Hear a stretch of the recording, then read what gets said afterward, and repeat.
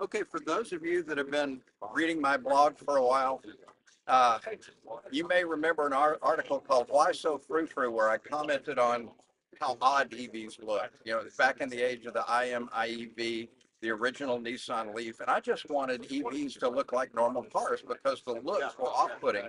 And this was one of the vehicles that I had a photograph of in that blog post. It's called the Aptera, and it is in person a phenomenally beautiful vehicle.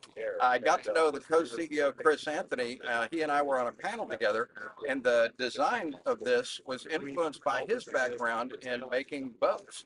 So he was really into computational fluid dynamics. Back in the day when I sold engineering software, I sold computational fluid dynamics software, so we could speak the same language. And the atmosphere is considered to be a liquid.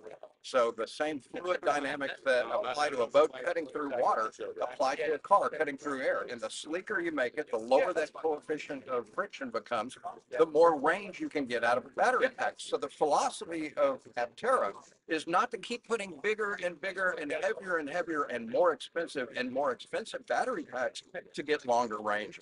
It is important to make the car more efficient so that you don't have to use such a large battery pack.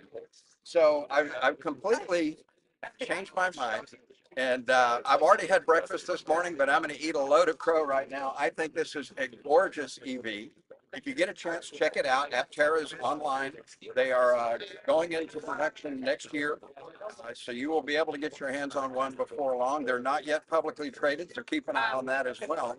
But if you're in the San Diego area or anywhere in Southern California and you can make it a fully charged live today, come on out and check out the Aptera, but plan on standing in line. Yesterday, the line to get to this car was 45 minutes long all day long.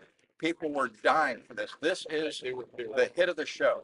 Beyond everything else I saw yesterday, the line at the Aptera booth was just unbelievable. So once again, Buzz Smith, the EV-angelist, eating a little crow this morning. I'll show you around the show for more. Have a good one.